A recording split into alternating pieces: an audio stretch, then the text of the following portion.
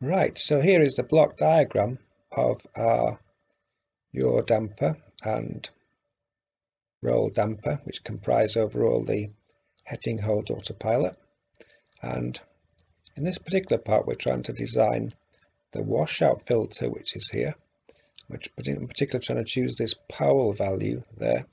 I'm also trying to choose the gain in this box here. So we're looking at this control loop here, and we're trying to try to get that number and that pole.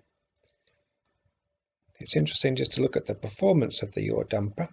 So this is with the yaw damper in. If we now go on to running the simulation, we can look at the performance of the system.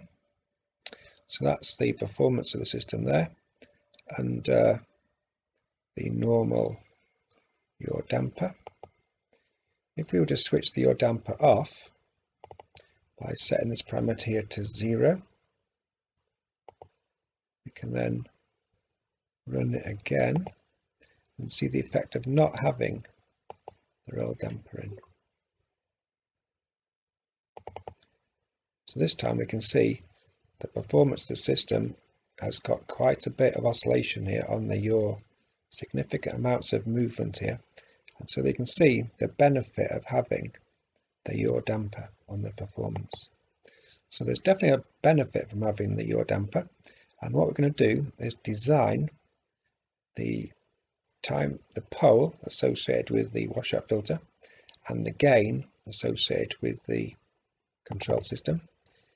Notice in this particular loop it's a negative gain as well rather than a positive gain, because the transfer function around this way is negative.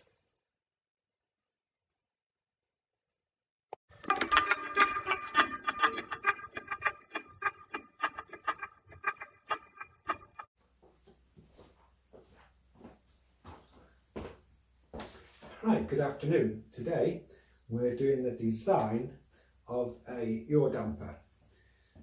This is a fairly conventional design, and it involves the design of what's called a washout filter.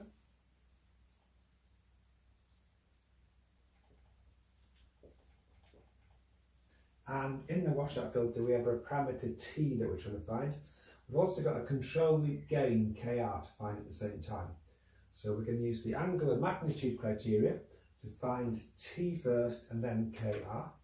And this part here is the transfer function of a typical flight control system, where the input is the rudder, delta R, and the output is the yaw rate.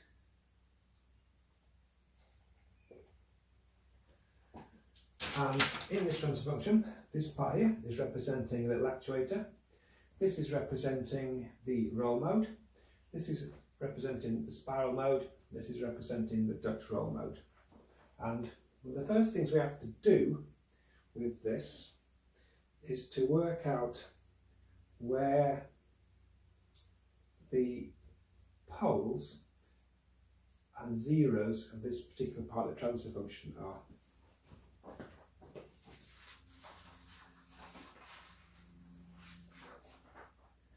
So we have to solve now this one here using the minus b plus or minus the square root of b squared minus 4ac over 2a, and this one comes out as 0.05 plus or minus 0.44j.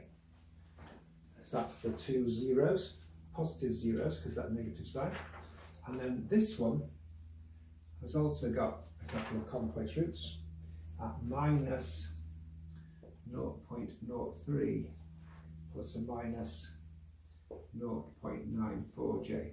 So again, we'd have to work this one out using the formula minus b plus or minus the square root of b squared minus 4ac over 2a.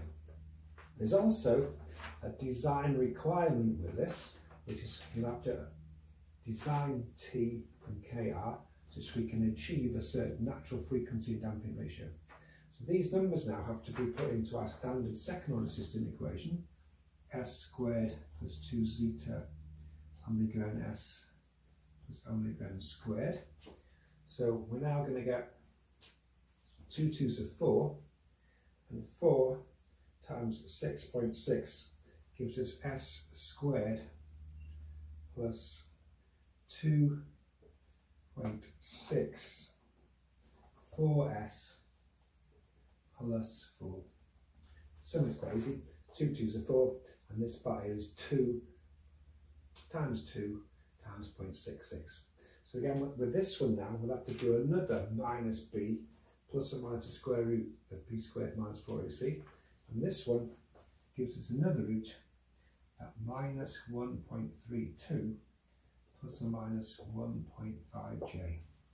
So that's our first part of our analysis really.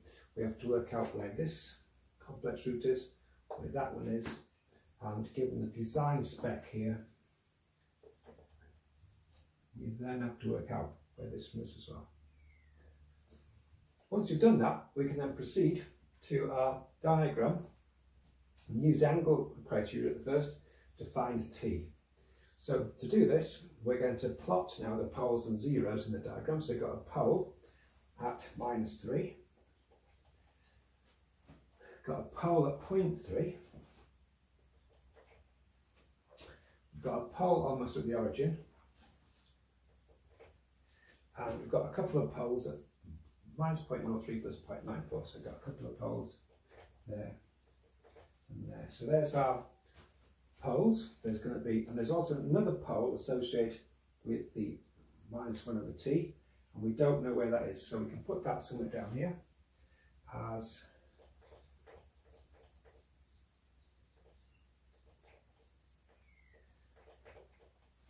in fact it's just a -t, isn't it?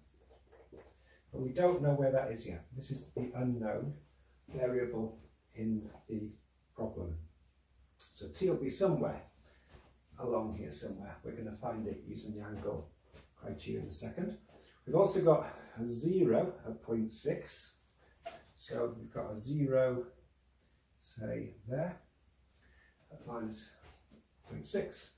And we've got another couple of zeros which are out here somewhere. So we've also got a final 0, easy to miss this one out, another 0 at the origin.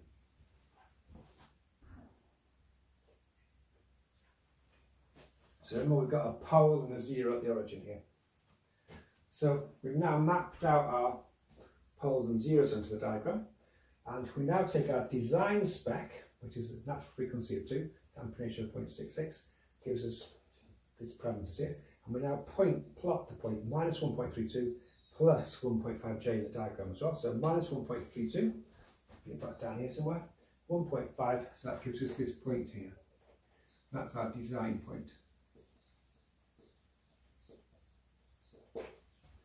So once we've got that far, it is now a matter of applying the angle criteria to this problem.